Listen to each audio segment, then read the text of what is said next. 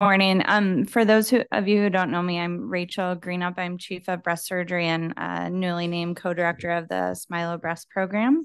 And I have the honor today of introducing Dr. Megan King.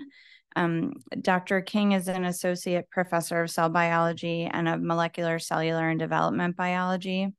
She's also the co-leader of Radiobiology and Genome Integrity Research Program at the Yale Cancer Center and an associate cancer center director for basic science.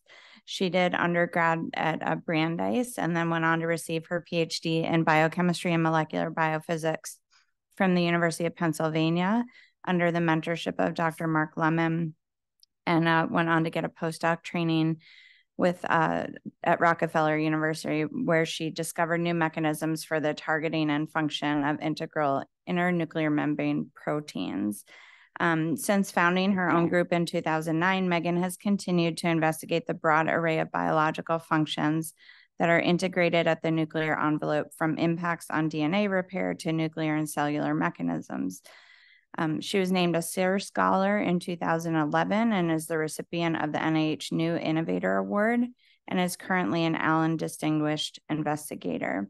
She's been at Yale for 15 years, and we're excited to hear about her work today. So thank you, Dr. King.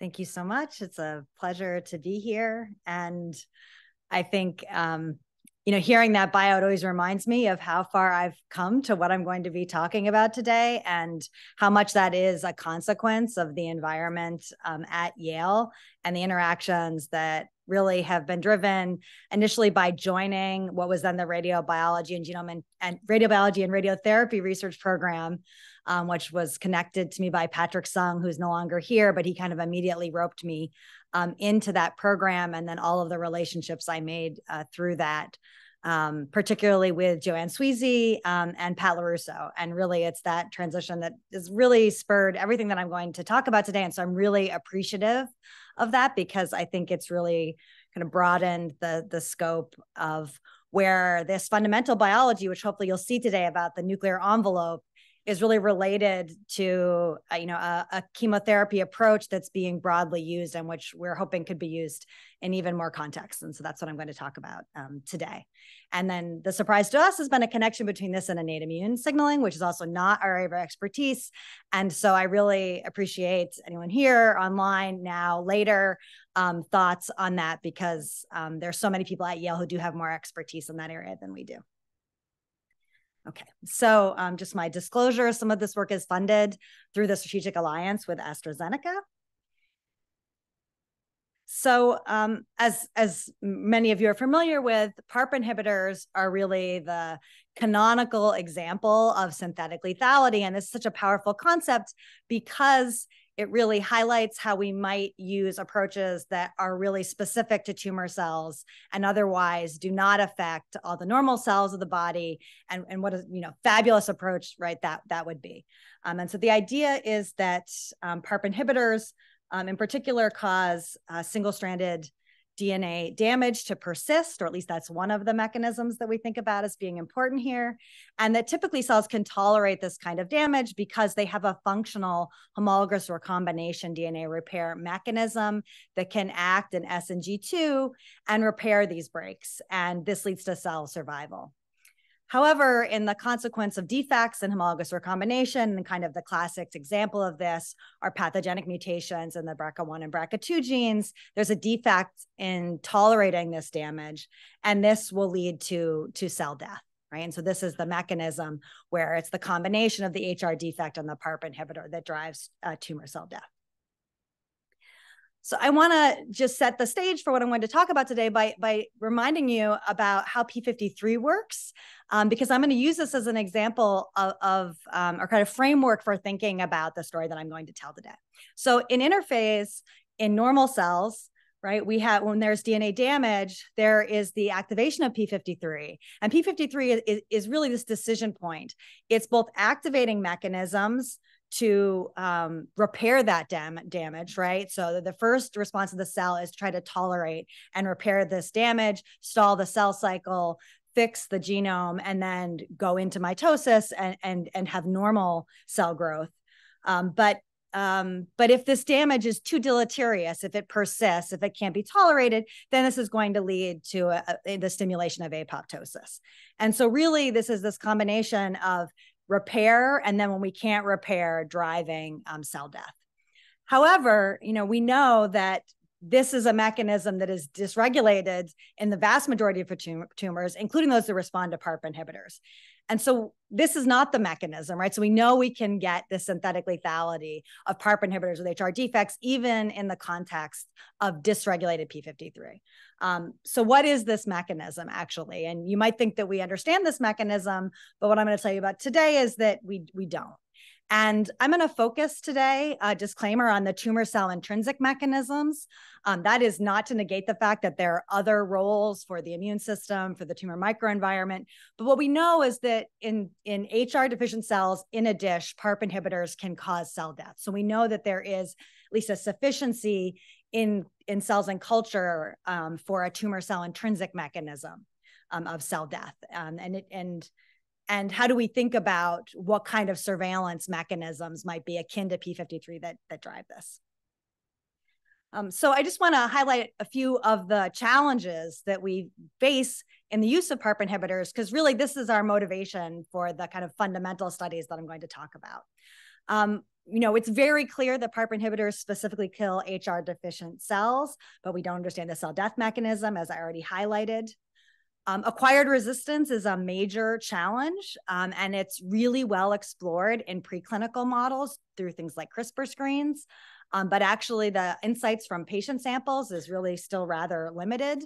And understanding the cell death mechanism that PARP inhibitors precipitate would really help in this area. A major challenge is that we lack a robust biomarker that can tell us that PARP inhibitors are likely to be effective. So this can either be that cells have reconstituted homologous recombination, or there could be other contexts outside of the genetic kind of germline mutations in BRCA1 and BRCA2, or even somatic mutations, where it could be there is an HR defect that's actionable, but because we don't have a biomarker for HR status that is at least dynamic, right? There are kind of sequencing-based approaches, but we don't have a classic kind of pathological, straightforward cytology kind of approach, and that's a real limitation. And lastly, there's a lot of enthusiasm about combining PARP inhibitors with immune checkpoint blockades, and indeed a number of trials that are exploring this. But we don't actually understand the underlying mechanisms of why those combinations might be effective. And to really understand that, we have to understand how PARP inhibitors are working. And this is why we're really interested in the crosstalk I'll talk about today with the innate immune system and how that might be contribute to the rationale for these combinations and might point to what the right approaches are. So as I said, I'm going to focus on this cell death mechanism in my talk today. And to introduce how we've been thinking about this problem, I want to just introduce you to this canonical innate immune surveillance mechanism in which cGAS, shown here, is a really key player. So cGAS is an innate immune sensor protein that is in the cytoplasm of cells, and it binds to double-stranded DNA. And the idea is that it can surveil for viruses and bacterial pathogens, but there's increasing evidence that cGAS is also capable of surveilling self-DNA that's present within cells, within eukaryotic cells themselves. So for example, dysregulated mitochondria can lead to leaking of mitochondrial DNA into the cytoplasm, which can activate cGAS. And today I'm going to be talking about how actually the chromosomes, or the chromatin or DNA from the nucleus, can be exposed and surveilled by cGAS. cGAS works by when it binds to DNA, I'm going to say very clearly, when it binds to naked DNA, this drives a change and molecules of cGAS come together and they produce this second messenger called cGAMP. But actually binding of cGAS to DNA does not always lead to this response. And so there's regulation of this that I'll talk about in more detail in a moment. So just recruiting cGAS somewhere does not mean that it's actually producing this second messenger, but the second messenger is thought to be key to its downstream mechanisms. The recipient of the cGAMP signal is STING. STING is a membrane protein that is key to the canonical signaling pathway that cGAS activates. And that is by driving the phosphorylation of a kinase called TBK1 once it's trafficked to the Golgi. And then this phosphorylates IRF3, which is a transcription factor that when phosphorylated goes into the nucleus and drives interferon-stimulated gene expression. So that's the kind of canonical pathway. There's also non-canonical roles in activating NF-kappa B signaling. And any of these may, in addition to inflammatory genes, cause apoptosis. So this could be a mechanism that can drive cell death, although we really don't understand this terribly well. In addition, STING is also involved in some other non-canonical mechanisms that could also precipitate cell death, which, as I mentioned, is what I'm going to be focusing on today. And part of this actually involves the autophagy mechanism. So there appears to be some autophagy-dependent cell death mechanism downstream of STING. And this is independent, perhaps, of this canonical interferon-stimulated gene signaling. And so while I'm going to focus kind of on these upstream steps today, we really don't know what the key downstream steps are in terms of which signaling pathways are going to be most relevant. And so that's really kind of ongoing work. And I'll just close with this slide by highlighting that actually a cGAS is a really ancient protein. It actually goes all the way back to prokaryotes. And so it's played a role in surveilling foreign DNA long before the innate immune system. And so that kind of makes sense, this idea that there's actually multiple signaling pathways that lie downstream of cGAS activation. So how do we get thinking about innate immunity? There's abundant evidence in the literature that HR defects, in this particular case, on the left, we're looking at BRCA. In both these cases, we're looking at BRCA2 knockdown models, that HR defects are sufficient to trigger an innate immune response. And this is a response that's actually further pushed by the addition of PARP inhibitors.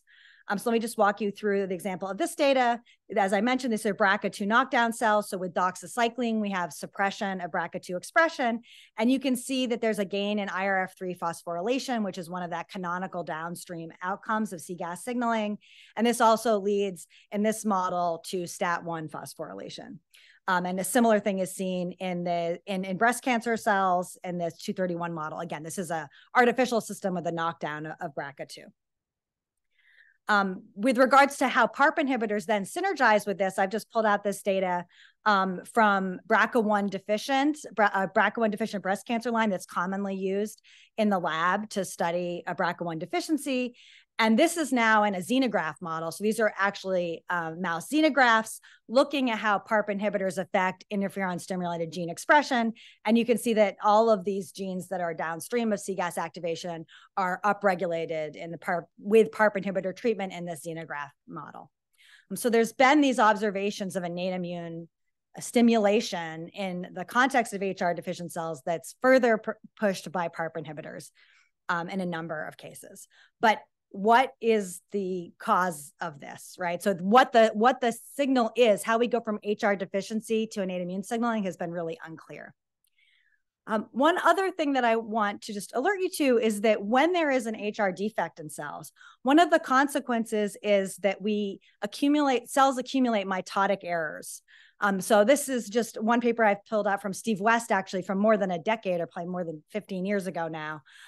Where it's been recognized for a long time, if there are challenges in maintaining integrity of the genome, then in mitosis, you have these intermediates that lead to persistent bridges of DNA and DNA breaks, and these kind of breakage, fusion breakage cycles that can actually be precipitated by an HR defect, by irradiation, by Taxol treatments. You can arrive at these kind of structures in many ways, but I would say HR deficiency is not the way that most people have thought about arriving at these kind of structures. I also just want to remind you, because I'm a cell biologist, that actually the nuclear envelope, the nuclear envelope breaks down every cell cycle. Okay, so I just wanted to keep this in your mind too as I talk about this, because I just told you there's an innate immune surveillance protein that is looking for DNA. And yet every mitosis, the chromosomes are exposed to the cytoplasm. So we know that that's not sufficient to drive an innate immune response. So we know in mitosis, there are mechanisms to downregulate this surveillance mechanisms, or way to shield these chromosomes from actually activating this pathway. And so these recombination intermediates are interesting in part because they don't just occur in mitosis, they persist into the following interphase. And that's going to be important here because we need to get to the next interphase in order for this innate immune surveillance mechanism to be reactivated. And indeed, there is also evidence in the literature that for PARP inhibitors to actually induce cell death, cells have to transit through mitosis. This is additional evidence that, unlike P53, which, as I mentioned, is acting in interphase, that it is essential for cells to go through mitosis for PARP inhibitors to actually cause cell death. This is actually some work, again, in a xenograft model in the absence of functional BRCA2 and cells treated with olaparib. And what you can see is kind of these events. So we have a cell that is likely in G2. It goes into mitosis. You can see this is an anaphase. So there are anaphase bridges here.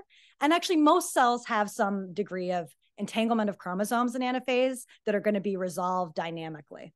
However, if that does not happen, if cells are unable to resolve these entanglements of chromosomes, what happens is that these cells will biochemically come out of mitosis. So they're back in interphase, and you can see that because the nucleus is intact again. But what you can see in this cell is you now have a doublet, essentially, right? You have a cell that actually failed in cytokinesis, and it failed because you couldn't actually generate two cells because there was bridging DNA between these two cells. But the cell has biochemically come back into interphase. And so we can imagine that the innate immune system is active again. And the question is this somehow aware of the fact that this is a defective mitosis? Is there some mechanism to know that? And that this would ultimately drive the cell death. And that's what we see happening on the right with this chromosome condensation. I just want to highlight that this is not really new information. So we can go back. This is from 2001. And there has long been the understanding that these changes in nuclear shape, nuclear atypia, which are used all the time by pathologists to diagnose end-stage cancers, are tied to these kind of aberrations that I've mentioned. So I just want to, they've been called many things over time. What I want to point out is that all of these kind of mitotic errors that are typically associated with altered nuclear shape are all things that we're observing in interphase cells. Again, so not in cells just in mitosis that have an anaphase bridge, but they're in interphase. So these were called what the structures that I just described, that you can have persistent DNA that then is still there as cells reform their nucleus and go into the next cell cycle. And this, 25 years ago, were called internuclear strings. But you can also have micronuclei. And I just want to point out one of the differences between these two types of structures is that these internuclear strings are because of an inability to segregate the chromosomes, because the chromosomes are literally entangled and cannot be physically segregated. Micronuclei are different, and that they predominantly arise from lagging chromosomes, acentrosomal chromosome fragments, and perhaps extrachromosomal DNA, right? So they really are a different structure than these two structures are actually quite different, and I'll come back to that. The consequence of this can lead to binucleation. That's what I just showed you in that particular BRCA2 model. And I won't really talk about it today, but you can also get nuclear ruptures that happen in interphase due to a defect in the nuclear integrity. But that is not an event that's tied to mitosis. So I'm not going to talk more about that today. Okay, so let me just show you kind of the amazing cell biology that is tied and specifically to these persistent DNA bridges. So here I'm showing you a movie. These are cells that are expressing a nuclear localization signal tagged to a fluorescent protein. So it's exclusively in the nucleus. And we're going to look at this cell that is just going through mitosis, if it will. Maybe I'm not allowed to do that while I have the pointer on. Is that possible? Yep, that's possible. Okay. So we're going to look at the cell that is trying to transit mitosis. We're going to see it come out of mitosis. These cells are still linked by one of these DNA bridges. And you can see there are these flashes. There are these transient ruptures of the nucleus, and all the nuclear localization signal will spill out. And then there seems to be some repair of that event. And then the protein can start to accumulate again. So there's kind of these cycles of ruptures and then repair events. So this is just looking, in this case, this is actually a model where there's a dicentric chromosome. However, so one of the questions is, what's the consequence of this innate immune surveillance mechanism when you have one of these ruptures? So you have these kind of transient ruptures of the nuclear envelopes, right? So the nucleus, we've come out of mitosis, it should be intact, but it's unstable. And so here I'm going to show you similarly cells, but these cells are actually now expressing a C gas that's tagged, and that's going to be in this panel here. And I just want to, again, point out, this is not just anaphase. This is far after anaphase. These cells have this bridge. They're trying to break their DNA and segregate it, right? Not break it, but segregate it. And what I hope you can appreciate is that late in this movie, all of a sudden what we see is that there's recruitment of C gas all over this strand of DNA. Okay, so it's not something that happens in mitosis. It's far after mitosis. There is this bridge of DNA. The nuclear envelope was trying to form around it, but we get these ruptures and C gas is recruited. And this is a persistent bridge. I just want to point out, you also get this kind of thing to micronuclei. Here's a micronucleus, and we can actually see that that micronucleus is intact, and then it's going to rupture, and then there's massive C gas recruitment. Okay, so any of these losses of nuclear integrity, whether it's one of these persistent DNA bridges or it's a micronucleus, can recruit the C gas protein. So I'm going to focus today on these DNA bridges, and I'm going to just give you the rationale for why that is now. One of them is that actually many perturbations will cause both these DNA bridges and micronuclei, but there's evidence in the literature that DNA bridges are actually much more potent activators of cGAMP production. If you remember, I told you that recruitment of C gas is not sufficient to activate it to generate high levels of cGAMP. Why might that be? There's evidence actually that one of the mechanisms that keeps cells from overreacting to its own genome is the fact that nucleosomal or chromatized DNA is a poor stimulator of cGAMP production, whereas naked DNA, what you would have in a virus or a bacteria, is a far more potent activator of cGAMP activation. And so this would suggest that really the state of the DNA matters. And what I'm going to argue here is that actually micronuclei, for the most part, are chromatized substrate. It was a lagging chromosome that formed its own nucleus. It's unstable, but still it's nucleosomal. Whereas this DNA in these persistent bridges, as you saw in those movies, the DNA is being pulled apart. And so one of the ideas is that there's so much tension on the DNA that actually the histones that make nucleosomes are being evicted. And then the DNA that's left is naked. And that is a more potent activator of cGAMP. And additional evidence for that comes from observations that apoBAC activity is actually very high overstretched DNA that is present in bridges, which suggests that it can also become single-stranded and acted on by apoBAC. So that's just additional evidence that the structure in these persistent DNA bridges is different than what might be in micronuclei.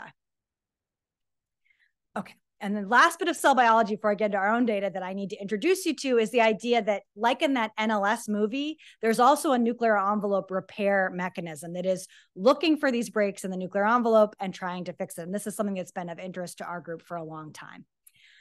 So remember, as I said, in a normal mitosis, the nuclear envelope has broken down, the chromosomes are exposed, but they don't activate the innate immune system. And then we reform the nuclear envelope at mitotic exit.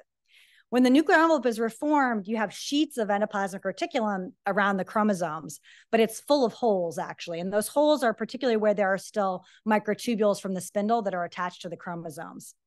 So there's a machinery that has to come in and fix all of these holes at the end of every mitosis. And that machinery is made up of the components that I've shown here. There is an abundant DNA binding protein called BAF, not to be confused with the chromatin remodeler BAF.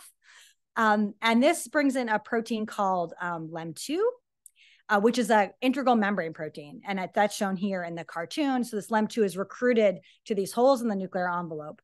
And LEM2 is an adapter for the escort machinery, particularly CHIM7, which is a nuclear envelope specific escort.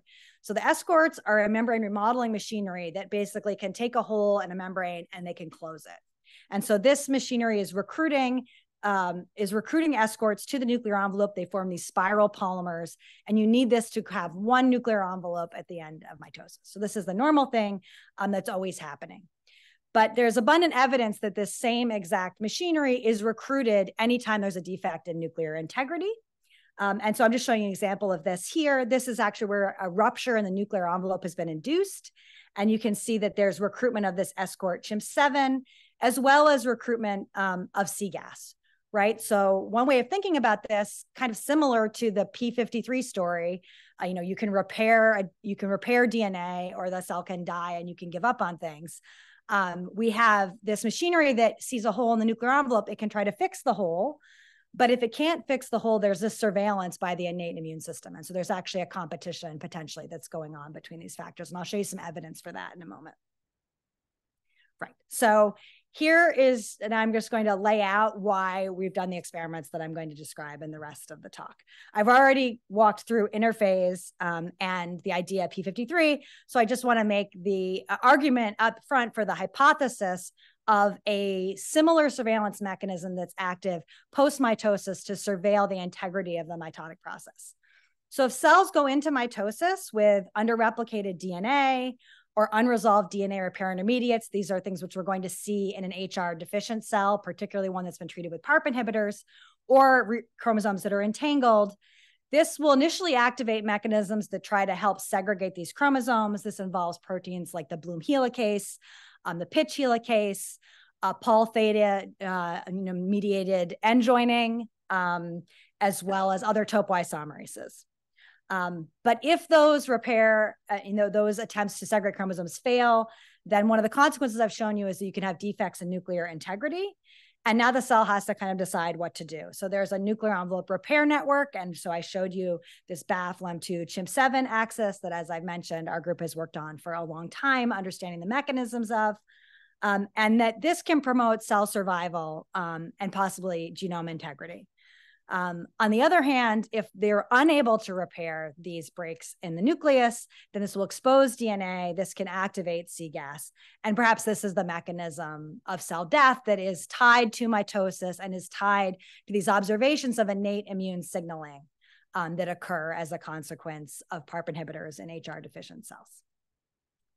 And I just want to point out that, right, we're going to push these further if we anytime we disrupt the checkpoint, right? So if cells are going into mitosis when they have not repaired their DNA, these are more likely to happen if you have an HR defect and if you treat cells with a PARP inhibitor.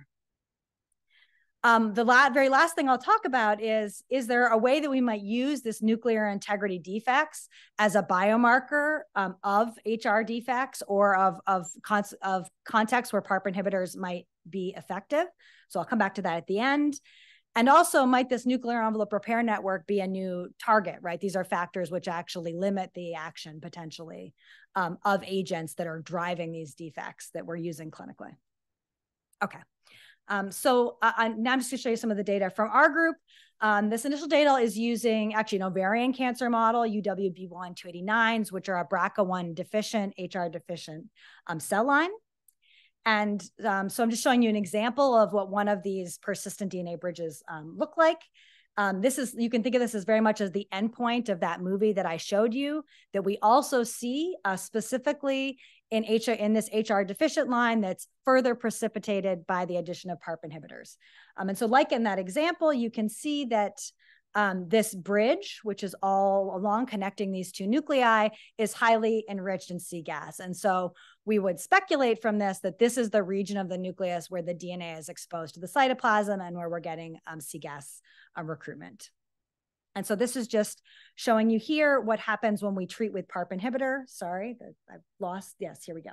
Yeah, so on the left is just the UWB1, this UW1 cell line.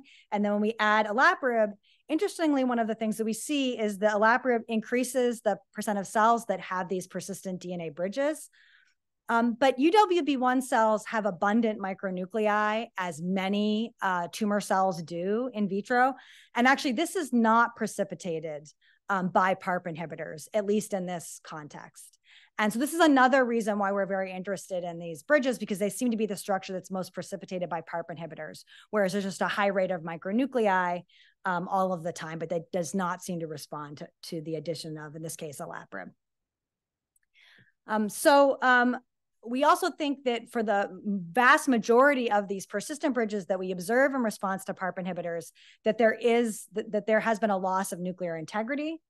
One thing I just want to point out here is that one challenge, I think, in general, is that you cannot see that these nuclei have a persistent DNA bridge if you just look at DNA stain, because it's too thin, essentially, or there's something about the DNA structure that disrupts the ability of the DNA stain to intercalate into the bases, one or the other. We don't actually know yet. So actually, in order to know that there's a bridge there, you need a marker for a bridge. And actually, it turns out that one of the best markers for a bridge is this protein called MAN1, which is a specific nuclear envelope protein. And so, you can see quite beautifully that it is, in the nuclear envelope of all cells, but it really nicely decorates these bridges. And so this has been a really important tool. It seems very simple, but the ability to see the things that you want to look for is pretty important. So we've been using this antibody to this internuclear membrane protein MAN1 in order to surveil this. And so we can then look at the coincidence of other factors on these bridges. And I want to focus specifically on the other elements of that DNA repair pathway. So not only is cGAS recruited, and again, we interpret that as ruptured bridges, but there's also the recruitment of LEM2 and BAF. These are these factors that are involved in trying to repair these breaks in the nuclear envelope. And so this is evidence that that same kind of antagonism that I showed you in a induced rupture of the nucleus is also going on here. If we identify bridges using this MAN1 antibody, what we can see is that all bridges have LEM2, which we expect. Those are two different internuclear membrane proteins, but more than half of them have cGAS recruitment. And so this suggests, again, that the majority of the bridges that we detect are ruptured and that DNA is likely exposed to the cytoplasm. I also want to point out that one of the ideas in that nuclear envelope reformation is that there's local recruitment of LEM2 and these escort proteins to try to actually seal the nuclear envelope. And if we kind of zoom in, particularly on LEM2 here, you can see that there are regions where there's a really high accumulation of LEM2. And so this is likely the region of this bridge where there's been a loss of integrity. And that kind of explains why cGAS is also seen in this patchy pattern, because there probably is a local effect. And I'm just showing you here line profiles, just showing that there's specific recruitment of LEM2. This MAN1 protein, even though it's in a nuclear membrane protein, is kind of distributed throughout the bridge, and that it's not part of the same repair network as LEM2. So this makes sense to us. I also want to point out that although that work is in UWB1s, UDO in the lab has also been looking at a model of BRCA1 deficient triple negative breast cancer. And so these, again, are cells treated with olaparib. This is just showing you the DAPI staining. This I think is a beautiful example of pointing out that even when we can't really perceive these bridges in the DNA stain, these ones are a little bit earlier, so you can still kind of see faintly that there's DNA staining. You can appreciate the changes in nuclear shape that are tied to this, just like those heart-shaped nuclei in that first movie that I showed you with the nuclear localization signal. So there's actually two hallmarks we think that we can use as essentially, proxies for the presence of these bridges. One of them is the kind of orientation of these two nuclei, but the other is that there are these classic changes in nuclear shape that we see that are coincident with this. And this may become relevant if we think about whether we can use the prevalence of these structures as a biomarker, which is one of our kind of long-term interests. This is just showing you that in this MDA436 line, preliminarily what we see is that there's a dose-dependent increase in the number of cells with these bridges in response to olaparib, whereas we don't see this in a different triple negative line that's BRCA1 proficient and HR proficient.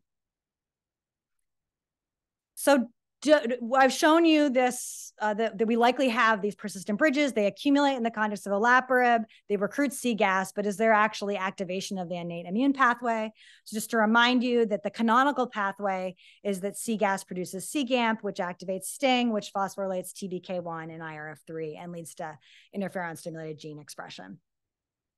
So if we look at these UWB1 cells in the presence of olaparib compared to the vehicle control, we don't actually see at the level of TBK1 phosphorylation much of an effect, but if we look at IRF3 phosphorylation, we see that there is a stimulation of the phosphorylation of IRF3. And if we look at the downstream consequence, which is interferon-stimulated gene expression, just picking two of those genes, we do see that we can see stimulation of interferon-stimulated genes with the addition of olaparib in this cell line. And just to point out this, how much of a signal we get does depend on how intact the cGAS STING pathway is. And many tumors have inactivated cGAS expression, likely because there is selection against the pathway that I'm talking about. But these cells do, as you can see here, they do express cGAS and STING. But this is about as much stimulation as we can probably get in this line, because this is an experiment where we've just transfected DNA to drive an innate immune response. This is a tool people use in this field all the time. And we get a pretty similar degree of stimulation as we get with the olaparib treatment. So that may be kind of the top of what we can get in this particular cell line. So we do think, although this is only about a 4-fold increase, log 2-fold change of 2, that this is a pretty strong response for this cell type.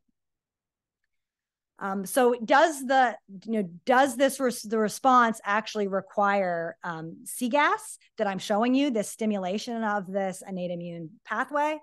So now we're just doing an experiment where we're knocking down cGAS, and you can see the knockdown by qPCR to the cGAS gene here. I'll just walk you through this. This is the same stimulation that we saw of these two genes with the addition of olaparib. If we now knock down cGAS, what we can see is that this does, to some extent, limit the activation, but to what extent that is, we're not where I would say where it's unclear yet whether cGAS is completely responsible. We're trying to be kind of very agnostic about what is lying downstream. And so one of the things we're doing is generating cGAS knockout isogenics of these cell lines to really look at how much cGAS is important for this response, and also, of course, for the cell death mechanism. One of the ideas that I set up was that this nuclear envelope repair network could be antagonizing surveillance by the innate immune system, and we have some evidence that that's the case. So just to remind you, the idea is that BAF and this LEM2 protein come in to recruit escorts to seal these breaks in the nuclear envelope, and this limits cGAS access and activation. So here is an experiment where we have used siRNA to knock down the BAF protein to test this.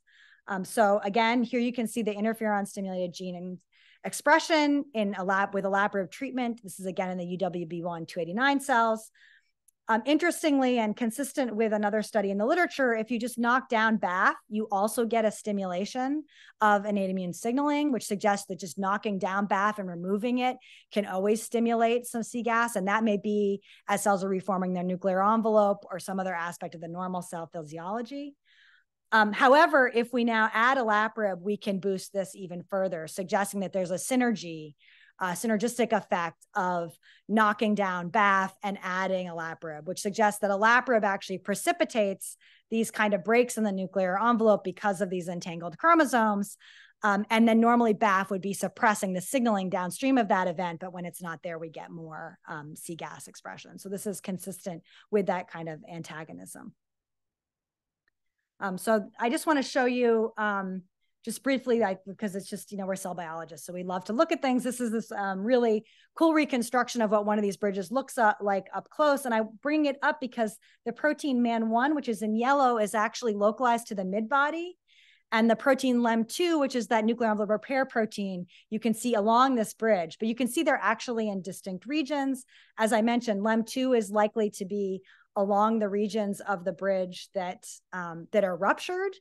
And actually MAN1 is sitting on the mid-body. And so one other area that we're interested in looking into is there is a known checkpoint that controls whether cells do abscission seems to be downstream of surveilling whether there's been chromosome entanglements.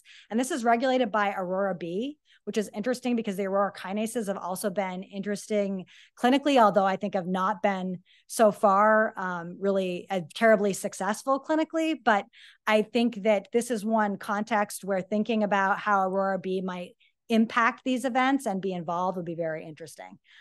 So that is a reason why you get these doublet cells that are binucleate is because there has been an abscission failure downstream of the failure to segregate chromosomes. And so that's something that we're interested in pursuing. Okay.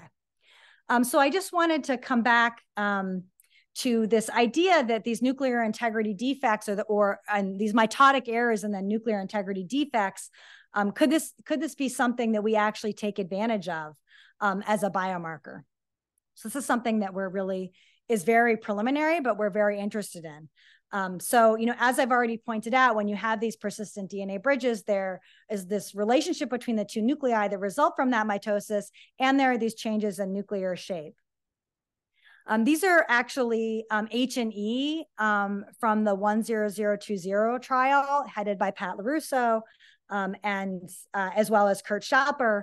And one of the things we've been looking at is if we look at these tumors in patients that are BRCA deficient treated with olaparib, can we see these structures?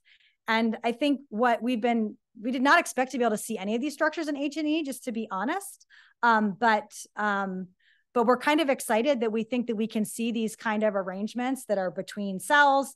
They were not the first people to ever comment on this, but I think we're connecting these observations to an underlying mechanism that may highlight why we should be paying more attention to the prevalence of these structures. I think particularly because micronuclei really cannot be perceived in H&E, this may be a mitotic error that's much more easy to perceive in the tissue. And so I think, and one really interesting part of this to me is that, there's already an increase in these bridges just in HR defective cells that you can push further with PARP inhibitors, but this could be a kind of non-genomic way of assessing, is there a homologous recombination or just DNA repair defect in this cell line? Because I see these mitotic errors that actually are so large that they can be perceived even in H&E. To really validate that, we have to be able to actually convince ourselves that these really are the structures that I've been talking about that we see in tissue culture cells. And so to be able to do that, we're working on validating some of the antibodies that we've raised to these specific nuclear envelope proteins. I mentioned it's really hard to see these bridges, even with DNA stain. You really have to have the right molecule that you're looking for. And we think that these integral and nuclear membrane proteins are exactly that. And so we're hoping to validate that these structures indeed are representative of these DNA bridges because we can specifically identify them with these antibodies.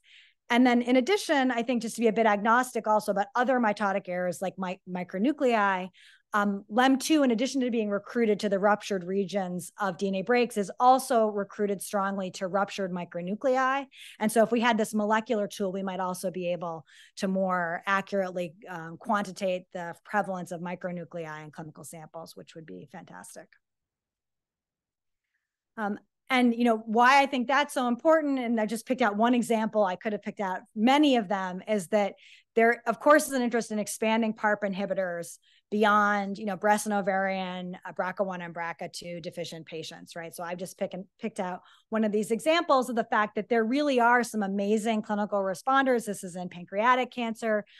Here there has been selection for BRCA-associated pancreatic cancer, but I think anecdotally we know there are triple negative breast cancers that respond to PARP inhibitors, even if we don't understand why. There are very aggressive prostate cancers, a subset of which respond to PARP inhibitors, even though we don't understand why. And so we're hoping that these kind of biomarkers could potentially indicate where PARP inhibitors might be effective, even when the molecular or genetic signature isn't understood. Okay, so just to restate what I've told you today, olaparib enhances the prevalence of these persistent DNA bridges. There's already more in an HR deficient context, but you can push this further with PARP inhibitors, and this does lead to activation of innate immune signaling. Their recruitment of BAF and CGAS may be antagonistic, but both are seen to be recruited to these bridges, so that suggests that many of them have ruptured. We're interested in whether disrupting this nuclear envelope repair network could actually further stimulate the innate immune signaling downstream of these mitotic errors. And we're excited about the idea that these persistent bridges could be an accessible hallmark of HR deficiency, which, as I said, we poorly need. In terms of what our next steps are and what we're focusing on at the moment, we really need to understand if this is really the canonical ISG expression is relevant here, or perhaps there's some other downstream consequence that's running in parallel with the production of ISGs that's important. Again, you get cell killing in a tumor cell intrinsic way in a dish. So we don't know if that's really a consequence directly of anything to do with ISG expression. And so that's something that we're exploring. We're also taking both candidate approaches and unbiased screens to identify what are the factors required for cell death in culture. In some ways, you would have thought this would have come out of CRISPR screens, which have been done, but actually, I think there are a lot of reasons to think that those screens weren't really set up to identify this mechanism. And so that's one of the things that we're setting up to do at the moment. Again, we're cell biologists, so we're using correlative light and electron microscopy to really understand what's happening in these DNA bridges, and also to and get information about the DNA structure. We can do that by looking at accessibility to the TN5 transposase as an example, which is the basis for ATAC experiments, but you can use that in a microscopy-based experiment as well.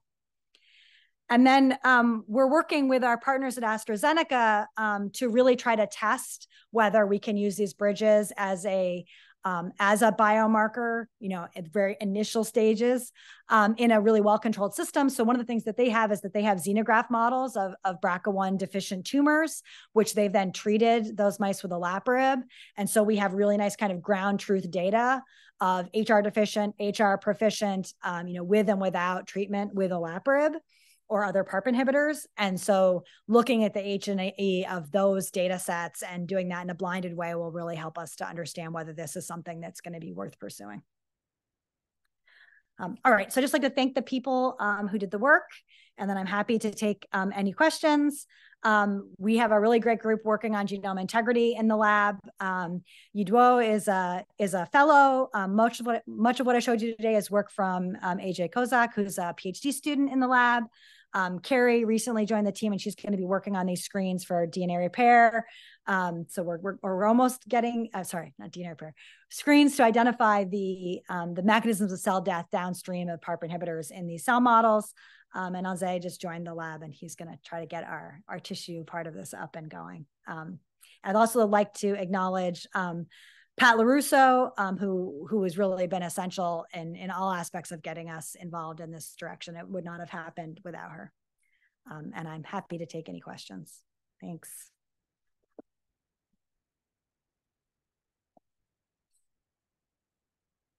Yeah.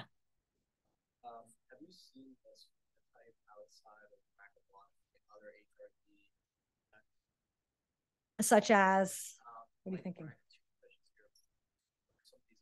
Yeah, I think we have not.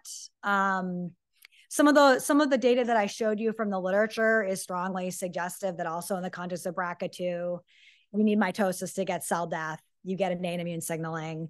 We have not. I should ask Connor actually, but I don't even think Connor. We haven't stained BRCA2 deficient cells, so I don't think we've explicitly done that, just because we've been focused more on BRCA1 in our lab, but I would be highly surprised if it wasn't the same in a PALB2 or a BRCA2 deficient line. And just to make the point, others have also seen similar downstream effects, for example, of Taxol treatment, and actually have shown that, tumor cells that respond to Taxol have intact CGAS STING signaling, and those that don't do not. So that I think that this is not going to be even limited just to HR deficiency. It's just one of the ways that, honestly, Taxol, HR deficiencies of PARP inhibitors, and even irradiation probably could all be stimulating this same pathway. Yeah, please. As a follow-up, so I mean, if you're having inhibition of innate immune signaling, would these cancers be potentially more sensitive to oncolytic viruses, or kind of an alternative fall strategy? I think that's a great question. And I think that, as you can see, what we've done, we've completely ignored, right, any of that crosstalk. And I think if you look in the literature, it's been kind of challenging, and people who've tried to use this, even not even to the depth of what you just asked, but if you look at, is STING signaling actually a tumor suppressive or a tumor driving mechanism, right? Because inflammation driven by STING has also been suggested to be a driver right, is actually a tumor driver. CGAS, I think, and actually if you look at the number of tumors that have inactivated CGAS versus STING, very few inactivate STING. The vast majority have inactivated CGAS if you just look across, that map. And so I do wonder if some of the signaling we're seeing is CGAS dependent, but maybe not strictly through STING, or STING is more complicated because of its multiple roles. And I think that might be important to tease out, to think about then how is this going to intersect with approaches like oncolytic viruses. So I think that's still one of the confusions at the moment, because honestly, there's very high profile papers saying, STING agonists would be great and STING agonists are terrible. And so it's probably going to be context dependent. Oh. Go ahead. I'll get Mario, and I'll get this up in the meantime. Are there mouse cell lines that are HRD deficient where you could look at olaparib in one of these cell lines in a immune-compromised versus immune-competent mouse to determine whether there's a role for the STING activation in the anti-tumor activity of olaparib? Because that would be an easy way to determine if the immune activation is important or not. I completely agree with you. So I think that is an excellent experiment. It is an experiment that needs to be done. And you're right. It's obvious and it's achievable. It hasn't been what our expertise has been in, but I agree with you that that's exactly the right. So we really need some genetic models to be able to do that. So I completely agree. Jeff has asked, whole exome sequencing is not as commonly performed as H&E, but he's curious which degree of mutational signature derived from whole exome sequencing indicates defective homologous recombination or is being used as a biomarker. So to Jeff's point, yes, this is the only biomarker there is a kind of scoring, genomic scarring. But the challenge I would say is, and I think Jeff will appreciate this, is that the cell may be HR defective now, but then it may become resistant to PARP inhibitors because it's now HR proficient, and it will still have the scarring left from the period where it was HR deficient. So that may help us to understand, context where we don't have any reason to think someone has a germline or somatic mutation that they could benefit for a PARP inhibitor, because we see that, but I'm not sure we're looking for that signature when there's no reason to be from the genomics already. So I don't think we're doing that. So we're not identifying those patients. So that's an access issue. We absolutely are using that when there's a reason to think that there is an HR defect, but it can't tell us. It only tells us the history. It doesn't tell us presently what's happening in the tumor. And so I think that's the limitation. Thanks for your question. With the bridges, are those all contained in cytoplasm, or do those potentially present kind of extra targets for antibodies like CARs or something like that would be unique to? I think it's a great question whether you ever, I think that I don't think we ever see that the plasma membrane, right, actually ruptures. Although, escorts also repair holes, temporary holes in the plasma membrane. So I won't say that we've actually tested that. And that would be really interesting to know whether that's the case. I mean, it's interesting that these same factors, actually MAN1 in particular, were all identified as being autoantibody. They are all tied to autoantibody, to autoimmune diseases, as common targets of many nuclear proteins are. But I do think that that's interesting. And there's some evidence that that the LEM2 protein also, probably in the absence of functional LEM2, you do have kind of a prevalence of autoimmunity, which would be consistent with not being able to do this normal cycle of new glucose reformation does get surveilled through this mechanism and can be deleterious. So I think but yeah, we don't really, what we see is that, likely eventually most of those cells will give up. And I think it's just to highlight, this is why one has to be careful in assessing in this area, particularly FACS profiles, looking at cells that look like they're G2M cells, because you get these cells that are G2M cells, but they're actually in G1. And that's because they failed in cytokinesis. So now they're 4N, but they're actually no longer mitotic. And so that's one of the things that we see here. So it'll show up in experiments.